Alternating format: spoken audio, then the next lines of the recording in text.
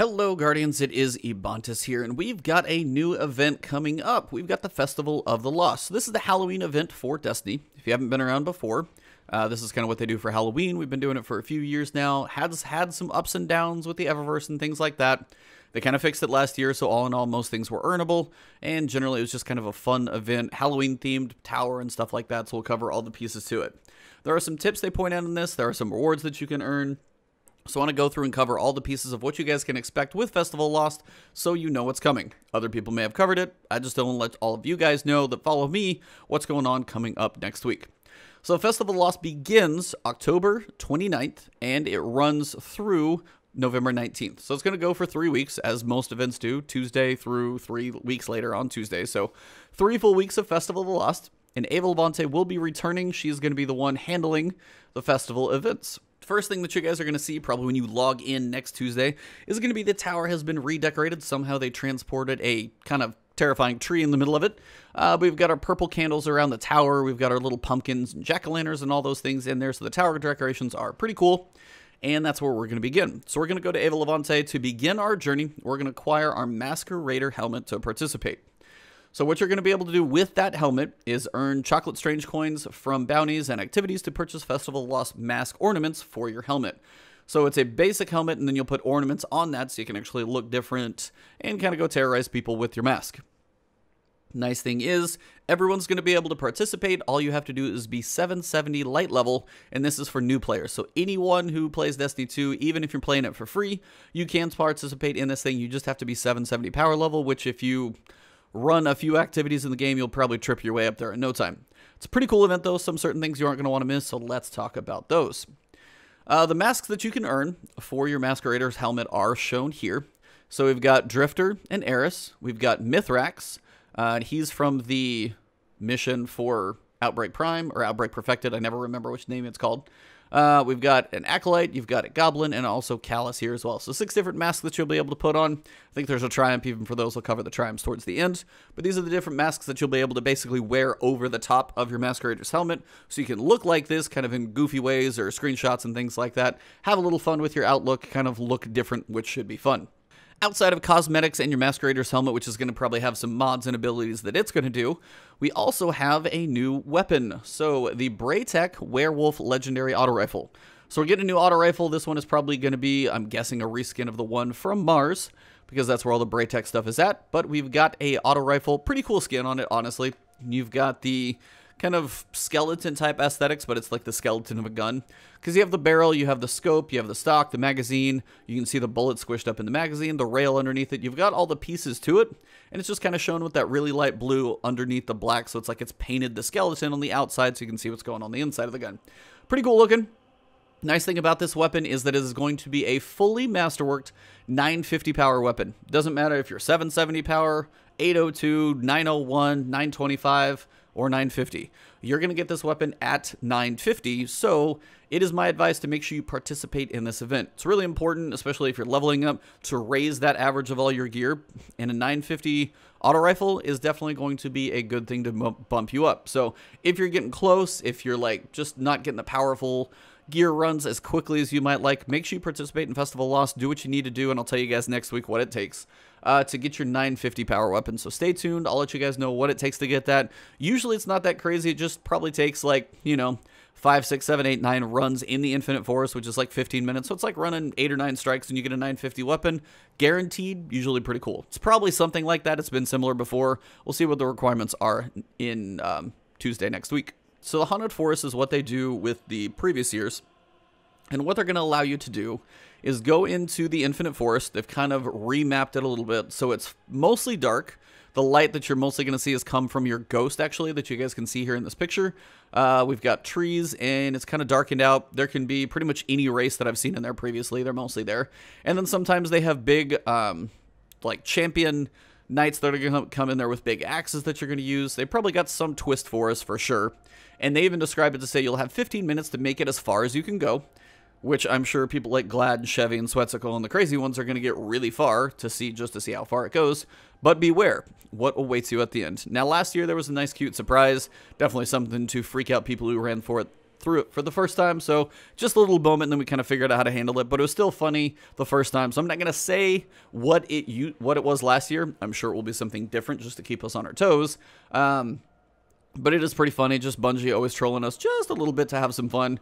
Just watch out in the end when you get towards whether the boss or when you're almost done. All I can say is just watch out. We'll see what happens. But Haunted Forest will be running through, and again, likely what it's going to take is bounties and things like that to either get a certain number of kills or getting a certain number of bosses killed or make it through a certain number of sections from the Haunted Forest. Whatever it is, that's probably what it's going to take to get the auto rifle. Some bounty like that is probably going to be what it takes. So spending a little bit of time in there, a couple hours is probably what to expect. So next we come to the Eververse stuff for the Halloween event. Some of it's actually pretty cool, so I'm going to go through what we got.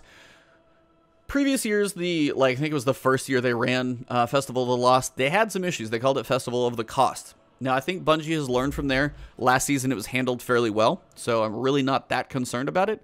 But generally, I would say on this stuff, some of it may be for silver. You might be buying it. Some of it may be bright dust. That's really just kind of like we're going to have to see how it goes. I don't honestly know until we get there. But as you guys can see on screen, some of the stuff looks pretty cool. So here you can actually see the skeleton armor ornaments. Now these actually look pretty sick, I'll be honest. So I don't know if there's 3 different ones, if it's a full set, one for each piece, if you'll be able to put the ornaments on there. But all in all, these actually look really, really cool. I like them just because it's a way for you to look kind of interesting. From what I can tell, it looks like you've got a Callus mask, you've got probably a Gaul mask, and I cannot tell what the other one is in teal. If somebody knows, let me know in the comments below. I just can't tell what the hunter is wearing.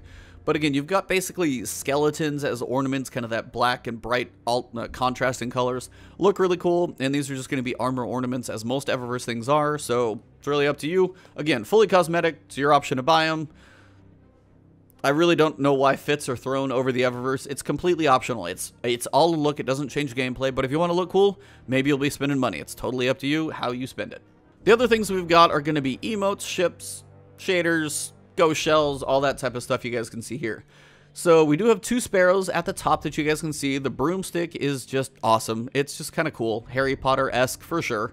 And then on the right, we've got what looks to be, I can't tell if it's like a coffin with a big skull on the front, but that is a big beefy boy sparrow. That one is quite interesting. In the middle, we've got the bat shader. Bat skeleton shader, which is kind of awesome actually. You can actually have your own Batmobile or Batplane, whatever it would be called. Bottom left, you guys can see there's an emote. So that's actually towards the end of the emotes. You can actually see that you've got Tombstone that you could plant on somebody. This thing is going to be trolling people in PvP everywhere. I can see it coming already. On the right, we got a few ghosts. You've got the Bat Ghost, which is really hilarious. It looks like a paper craft ghost. You've got the pumpkin, and then we've also got, just looks kind of a triangle ghost. And then it looks like the jack-o'-lantern is actually probably an ornament you can put on your head. So you could run around as a jack-o'-lantern. Potentially, I don't know if it's going to be forever, but you could be a jack-o'-lantern or Omnigul for quite some time. So those are pretty cool cosmetics. Again, it's all in how you want to look. If you want to spend the money, it's completely up to you. Some of it I might buy just because, hey, it looks freaking awesome. So that's my choice. Couple more details that we do have when it comes to the Haunted Forest. It is going to be kind of darkened out, and what we're going to do is basically have 2 options. Haunted Forest or Firewalled Haunted Forest. Firewalled is going to be if you want to go solo or specifically without matchmaking, but there is a match-made version for sure. 750 power level required to get in there, but you have to have 770 to start the whole, basically escape the Cosmodrome to unlock the tower. You have to be 770 power, and those are the only 2 things that you've got to do. But you're going to have your 2 playlists that you're going to be activate either from the director or in the tower, either way to kick it off. Your rewards are going to be the candy and chocolate strange coins. So we've had strange coins previously in Destiny 1. They were related to Xur. Now we're just getting chocolate versions of those. It's kind of a tease, but those are going to be related to the masks that we were able to buy. For the bounties that we're going to have 2 weekly bounties, 4 daily bounties, and then, of course, the additional repeatable bounties. Those are always nice and greatly appreciated. I think repeatable bounties are one of the best things they put in the game, so cannot wait to be able to at least grind it out for something, because if you did your weeklies and your dailies and you're like, I still want to play, there wasn't anything to do. So the additional bounties are a great addition. I'm glad those are in there for sure. The mask that you're going to be able to get, the Hidden Swarm, the Goblin, Mithrax, the Callus, Drifter, and then Eris seems to be one. I don't know why it was shown previously, but it's not shown here. Obviously, you've got your Braytech rewards. You've got an epic mystery grab bag. I'm not entirely sure how you get that. It's probably just going to be some like collection of currencies we get from the event that we're going to be able to use. Now, the Masquerader's helmet is going to have different ornaments. That's what you're going to look like all those different characters you want to. But the helmet itself is also going to be able to equip certain mods. Now, the mods are only active during Festival of the Lost while in the Haunted Forest. It's the only place they're going to be used. So I'm not going to go breaking competitive Crucible or anything like that. So don't worry. So I've got 3 mods. We've got Higher Purpose, significant damage resistance while airborne, significantly increased damage to all enemies, increase the drop chance of heavy ammo on kill. Now, the way this previously worked with the masks is you would like unlock tiers. So if you choose one of your masks to be Higher Purpose, then that one is going to be running that tier. More damage while airborne, more damage to all enemies, and increased drop chance of heavy ammo on kill.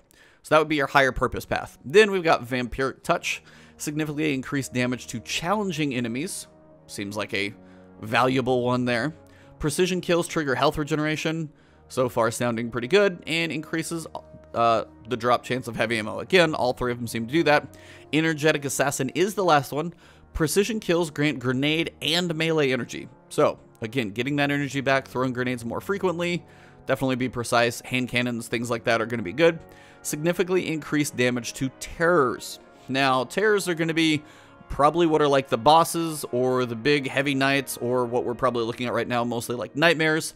Those are going to be the big things that are harder to kill, so getting grenade and melee energy and then also damage to terrors is going to be crucial.